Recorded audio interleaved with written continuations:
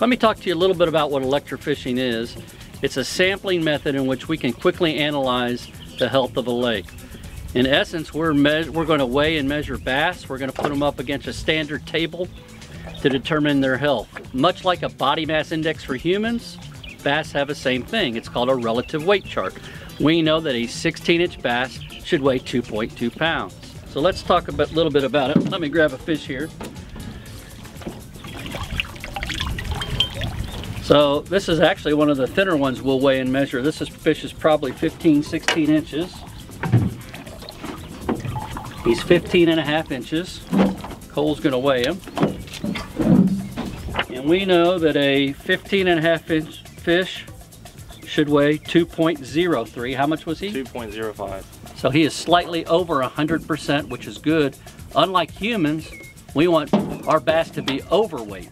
So that fish is about 101, 102% of the weight he should be.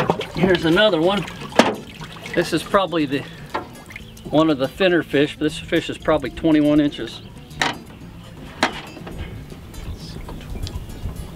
21.5 inches.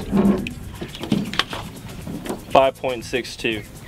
21.5 inches, 5.62. He's just under 100%. He's about 95%. So how the boat works is we create an electrical field, and the droppers out here, these are the things with the little cables hanging off. That's an anode, and the boat is a cathode, and it creates an electrical field. And the fish are not harmed, they're temporarily stunned. It's much like you touching an electric fence.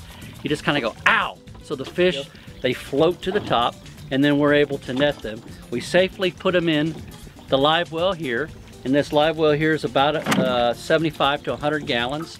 We run an aerator to keep them alive, and then we weigh and measure them, and then we release them back into the lake.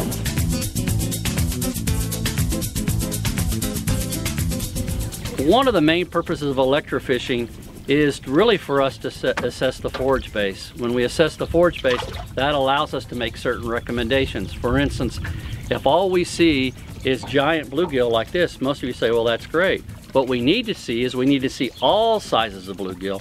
And particularly what we really like to see are the sizes that 3 to 5 inch size. I call that the coveted size. That's the size that the bass like to eat.